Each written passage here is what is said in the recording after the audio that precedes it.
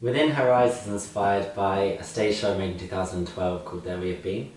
There We Have Been is a short and very emotive 17-minute duet where the female dancer never once touches the floor.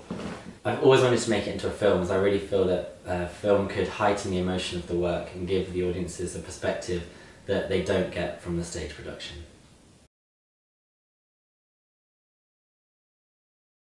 For me, the dance work is about two people's friendship growing out of a grief-stricken situation and the journey of them becoming closer and falling in love over time.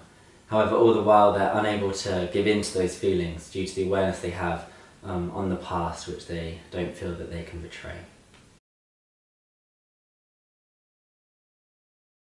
In the original creation process for There We've Been, I went in with a very clear idea of the narrative that I wanted to portray. And I then worked very collaboratively with my two dancers. We just played and researched and improvised and tried things out for about a week and a half. We filmed everything and then watched it back, and I selected the moments that I felt were working or tweaked the task to try and push the material in a more interesting and unique way. When it came to creating the film, I worked very closely with the director and director of photography from scratch, and we talked a lot about how best to translate that stage show and the choreography into dance film.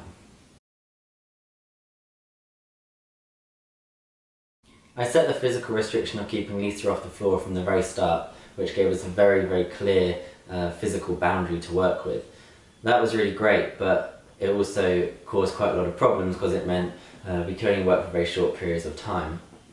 But gradually we were able to build these short sections from the improvisations together to string together longer sequences. And we went from thinking we could do a maximum of 10 minutes to pushing that to 12 minutes and then ultimately to 15 minutes. All the while we were continuing to develop the relationship and work building these characters with the dancers as well, to hopefully in the finished product have a piece that is both physically exciting and dramatic to watch, but also very emotionally charged as well. We used a range of quite static partnering and at times classical holds, but more often used centre-centre contact, and also really using weight and momentum to create a real sense of flow within the choreography. One thing I was very clear on was that I didn't want the female dancer just to be manipulated like a doll. She's actually the one who directs and dictates everything within the choreography, with the male dancer just responding to her needs. I wanted the film to reflect the very tense and delicate mood and atmosphere that the stage show evokes, and to also highlight the emotional journey of the characters and give this sense of them being isolated in their own world. So we looked for landscapes that felt very bare and open and vast as well. Another desire for the locations was that they would help reflect and develop the relationship of the characters, starting from very open and isolated locations, moving into more intimate locations like the forest where they're surrounded by the trees, or into the field where the grass is around them.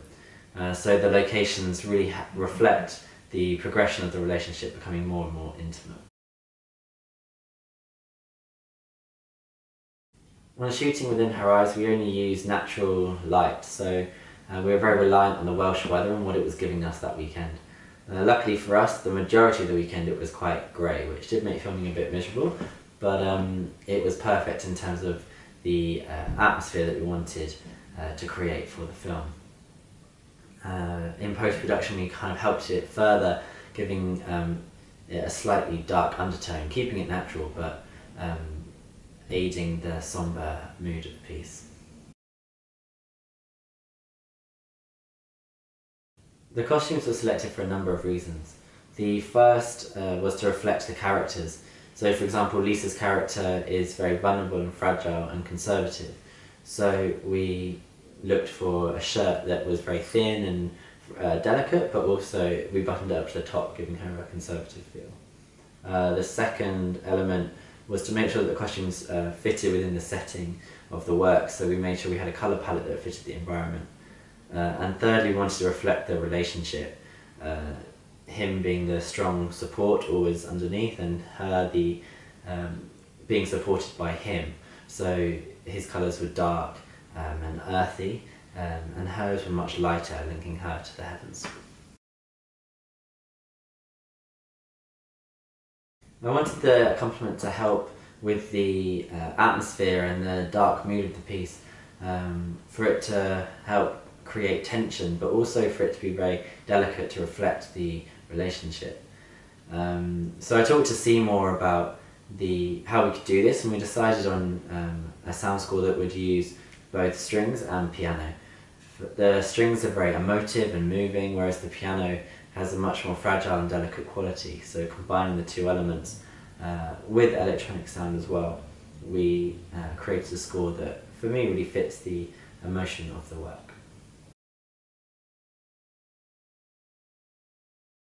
The structure of Within Her Eyes follows one continuous narrative line, giving the sense of an ever-changing journey. The piece is divided into 7 sections. The first, a prologue, where we see Lisa on her own, looking very lost and alone. And then from then on, the dancers are together, getting closer and closer throughout each section. In the first section, they're as far apart as they can be whilst maintaining contact, and then building all the way up until the last section, where they're as close and intertwined as they can be.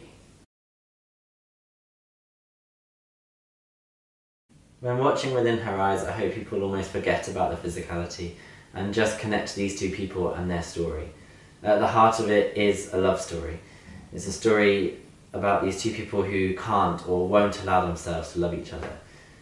I think it's such a beautiful journey that they go on, and I hope people can feel free to interpret it in any way they want and connect to it on a personal level.